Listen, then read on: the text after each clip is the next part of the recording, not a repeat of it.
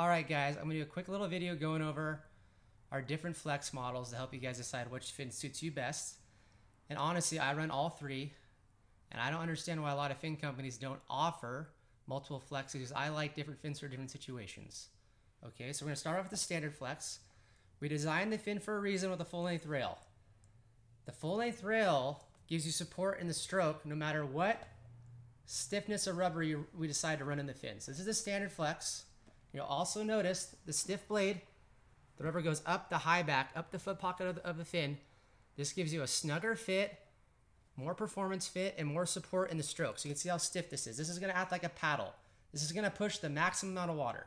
So big surf, bodyboarders looking for that quick burst of speed to get into the wave, they love the standard flex. If you're looking for a fin that's just going to it acts like a paddle, it's pushing a ton of water, go standard flex. The next model we offer is the soft flex. We take the soft rubber on the top of the pocket like the standard flex, but we continue it around the back of the foot pocket. Gives you an ultra comfortable pocket. We still use a pretty stiff blade, and as you'll notice, it's a little softer. Okay, we recommend this fin for people that kind of want to do everything and want all-day comfort. Wave photographers love the soft flex because it's super comfortable to stand in. You can kind of run out, get those shore break photos, and still have a fin that's powerful enough to kind of get you into the wave and get you out of the water.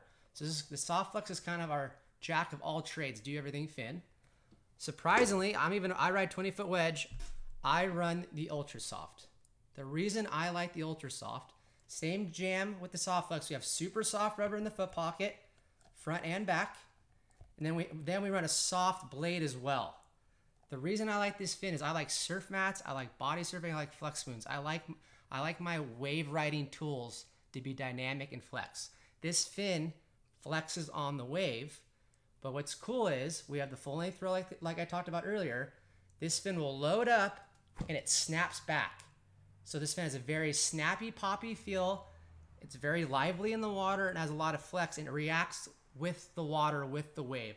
I love that. That's why I run this fin. And yes, in huge surf, you'll feel it start folding. I don't mind it because our fin has a full length rail, so even though it folds, it's going to snap back.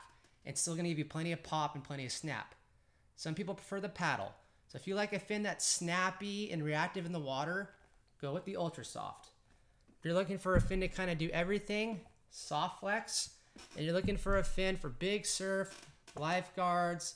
The majority of the bodyboarders I know, since they're using a board, knee boarders, they're just kind of just kicking into waves real quick, and that burst of power goes standard flex. Ideally, this is why we have all three models. Different situations, different fins. Cruising down to the beach with the kids, 40th Street, really comfortable fin, ultra soft, which gets over 20 foot. I'm busting out the standard flexes. Everyday fin, I kind of have in my bag, soft flex. So I hope that helps you guys out.